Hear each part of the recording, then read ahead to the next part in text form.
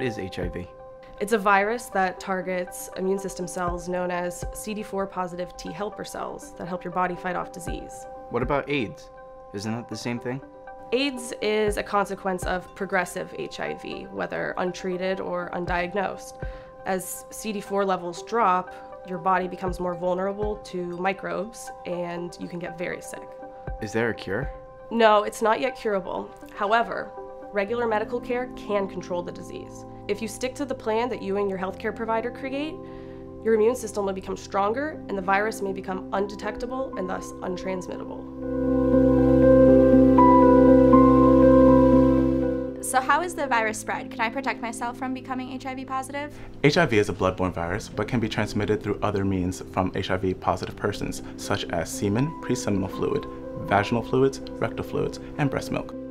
Handshaking, kissing, and hugging are not common means by which the virus is spread, but there are two ways that you should be very aware of, and that is unprotected anal sex, due to the fact that the rectal walls are more susceptible to bleeding and tearing, and also IV drug use, because sharing needles might give the virus direct access to your blood. Fortunately, there are ways that you can protect yourself. Like abstinence? Well, that works, but seems impractical. Maybe we should be aware of the HIV status of our partners and avoid sharing needles. Also, using protection when having intercourse helps to prevent the transmission of HIV and also other common STDs. So I've heard about PrEP. Could that help me? PrEP is a medication that reduces your risk of acquiring HIV if you're exposed. It's something that you and your healthcare provider can discuss based on your risk factors. And it's covered by most insurances, and there is financial assistance available. When a loved one discloses their status, it is not important how they got it, but rather that they feel supported. A way to do this is by using person-first language.